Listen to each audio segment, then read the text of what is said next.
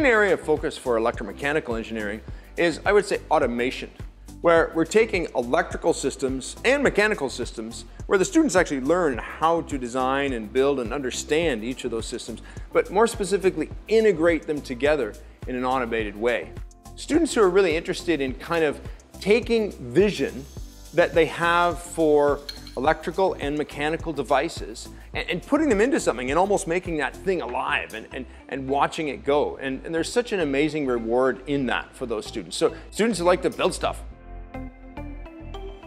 The cutting edge technologies at Humber are very broad. The most diverse type of technology we have is our robots. We've got 7 different kinds of robots.